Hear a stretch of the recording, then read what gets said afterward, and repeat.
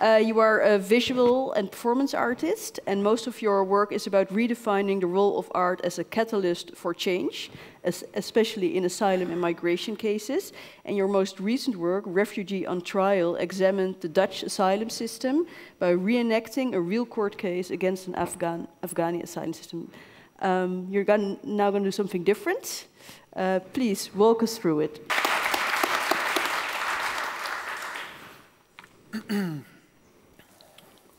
Hello, everyone. You're going to answer the questions, and you're going to do that with your phone. Question number 1. I, as a Dutch person, want to go to Belgium to stay forever.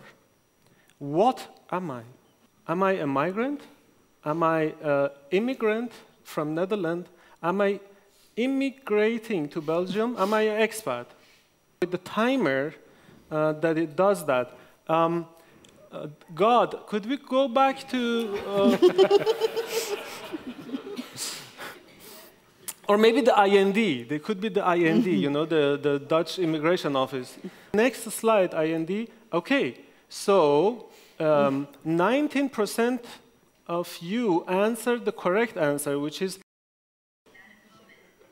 Excuse me? What? No, I'm interested. What did it? That was Siri. What did Siri say? It's usually interesting. Oh, Siri cannot answer that question right now. Okay, people are winning right now. Okay. Am I a Dutch person?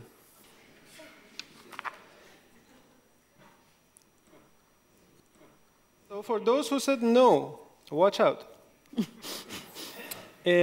Next question. Do you want to see my passport? Do you want to see my passport? Yes or no? I'm not getting it. This is a very simple question, so maybe we can go already to next one. IND, please. Passport? No. They don't want to see my passport. Why you don't want to see my passport? Who doesn't want to see my passport? Why not? I mean, it's a beautiful passport.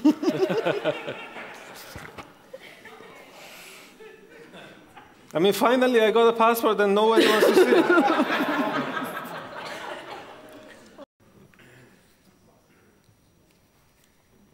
I don't have a job.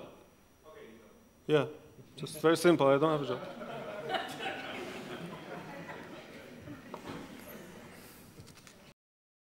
Immigrant, expat, guest worker, fortune seeker. Did you thought, like the most percent I thought I'm expat. Jesus. Okay, so answer then. Come on, answer. It's locked, yeah, it's your problem. I told you. I told you not to do this. IND, do you see what you do with people? Go back to your own country. Because war is only in Friesland. Perhaps I could go to Rotterdam, and there I will be safe. There's no war in Rotterdam. Number 9. So, my life is in danger because of climate change in Netherlands. Please let me go to Belgium. This is what I say in the embassy, yeah? I'm still in the embassy, trying things out. Pacific nation of Kiribati. Any idea where it is? Kiribati is, you know, on top of New Zealand, there. This family applied for the refugee status in New Zealand in 2013. They claimed that their lives were at risk due to the shrinking size of the island and lack of clean water. New Zealand rejected their case, but the United Nations Committee responded with non-refoulement decree. That means that New Zealand cannot send them back. All right? As a true separationist, I organize demonstration in Belgium. I distribute propaganda. And I say, VVD, weg ermee. And that's why I cannot go back to Netherlands, because I acted against the Netherlands. So now I cannot return to this country. What am I now? Can we see the next slide? Am I stateless? Am I illegal immigrant? Am I political refugee? Am I a refugee surplus? Am I de facto refugee? Am I de jure refugee? Can you vote? The pool is open? Yeah? It's, if you guys answer this one correctly, I'll be really surprised. All right. So can we see the correct answer, please? Oh, everybody thinks I'm an illegal immigrant. Yeah, of course. Yes, Lawrence is the true winner. Who is that? Exactly. Who's that? Are you? Really? Wow, amazing. Amazing. Thank you, Lawrence. Thank you. Ehsan, can you take the chair and join us for the last 2 to 10 minutes? So, like being biased is also sometimes about categorizing people. I know about it because I go to Morocco. It's to get a visa for the West is the most humiliating thing in the world. It takes years, it takes a lot of money, and it's humiliating. Getting a visa for the West. Now we know why they don't go back.